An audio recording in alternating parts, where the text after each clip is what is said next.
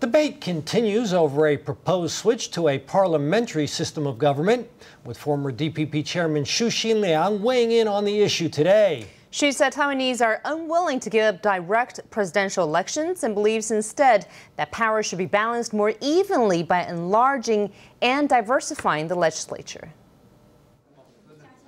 Amongst those who took a conservative stance following the proposed constitutional reform was Vice President Wu Den-yih.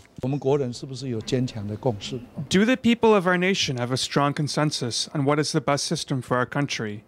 We can't have the turmoil that frequent constitutional revisions would bring. It would prevent the long-term peace and stability that we desire. The proposal to switch to a parliamentary system was initiated by new Taipei Mayor Eric Chu, who didn't comment on the matter today. This is what former DPP Chairman Hsu Shin-liang had to say. In Taiwan, we know that we cannot eliminate direct election of the president. The president the people elect cannot be a figurehead. If we cannot have a figurehead president, then we cannot have a parliamentary system. Hsu believes that the imbalance between the president's authority and responsibilities is due to the legislature not exercising its right to overthrow the head of the cabinet. He recommends a revision that would increase the number of lawmakers and decrease the proportion of votes parties need to obtain at-large seats.